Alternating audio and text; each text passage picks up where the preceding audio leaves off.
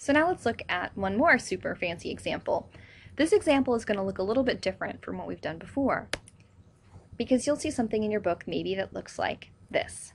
And you'll say, well, this is ridiculous. There's no base graph, there's no nothing. It just tells me to graph this. I have no idea what you're talking about. We've been graphing, pretty shapes and other things that are already set and defined for us. So what am I supposed to do?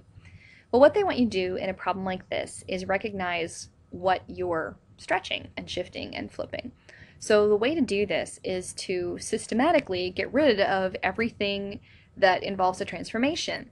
So we start in the middle and we say, well, that +3, that's clearly a shift. And then we have a smush and a flip, and then we have another smush and another flip and another shift, and what we have left is an x squared.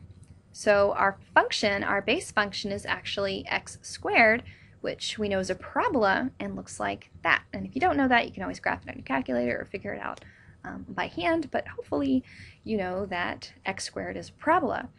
So what we can do is we can solve it the same way that we did before, and just remember that our base function is a parabola. And that's what we're going to do. So we're going to take a look, and I pretty much already walked you through this, but go ahead and start from the inside out. We have that +3. It's on the inside of the parentheses, so that means it's left to right. It's a plus, and everything on the inside is backwards, so the plus must mean I'm going to the left. And it does. Whew, that was close. All right. The next thing that's going on is that 2, and the 2 next to the x is going to be a backwards thingy because it's on the inside, so 2 is really a smush. That's what I meant to say. A smush, and that's a left-right smush. Then we have a left-right flip. And then on the outside, we have an up-down smush and an up-down flip, and we're going to shift down 2. So this is a super ugly transformation as well. So we'll start with the shift 3 to the left, shift 3 to the left. Now we're going to do a left-right smush. And again, you got to be really careful when you do these left-right smushes. And maybe it's just me because I'm always doing them wrong, and I'm always afraid everyone else is going to do them wrong. But remember, anything that's not on that y-axis is going to get smushed toward the center. So every single point, you got to figure out how far away is it from the y-axis, and how do I get it halfway closer. Okay, so that's going to be our new shape. And we're going to go in like this. Now we're going to focus and do our left-right flip. Flip, like that.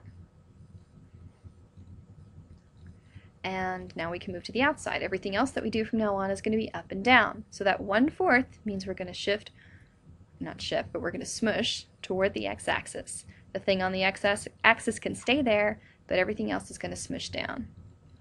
Now I will apologize for my very poor PowerPoint animation skills, that this is not going to look exactly like what you would get if you did this on a graphing calculator, but most of the time when you're doing these, your instructor is going to be like, okay, that's good enough.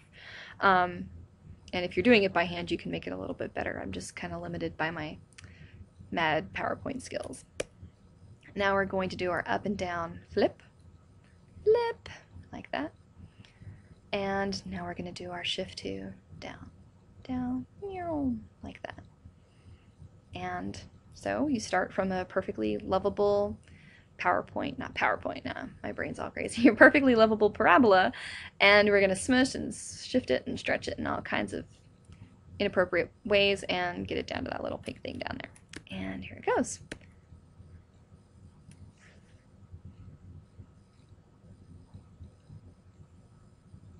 So we're moving over to the left. Now we're going to smush it toward the center. And we're going to flip it over.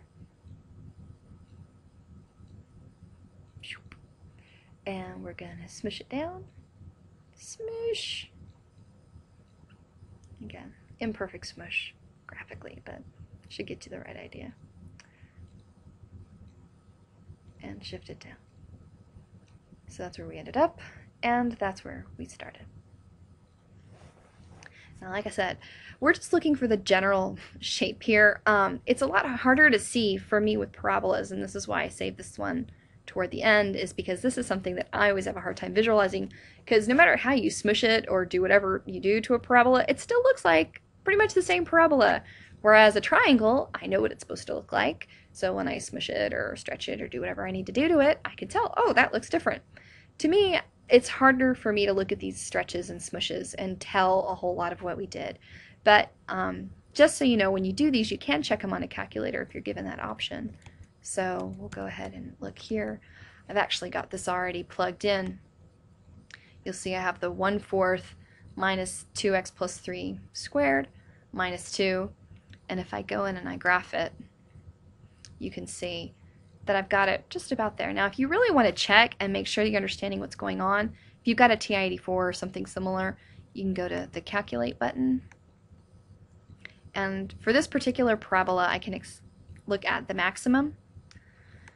So that's just basically going to be where the hump is. And I'm going to say I'm going to find the maximum between here and here.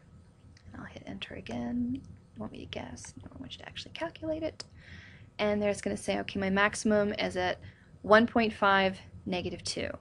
And if I look, if I move this over, here we go, I can see that my apex of my parabola here is in fact at 1.5, -2. So I'm pretty sure I've got everything else right. The intersect here might not be perfect because, again, I'm not doing a perfect stretch or smush. But in general, that's how we can kind of confirm that what you're doing is at least in the right quadrant of the graph, which is always a good thing.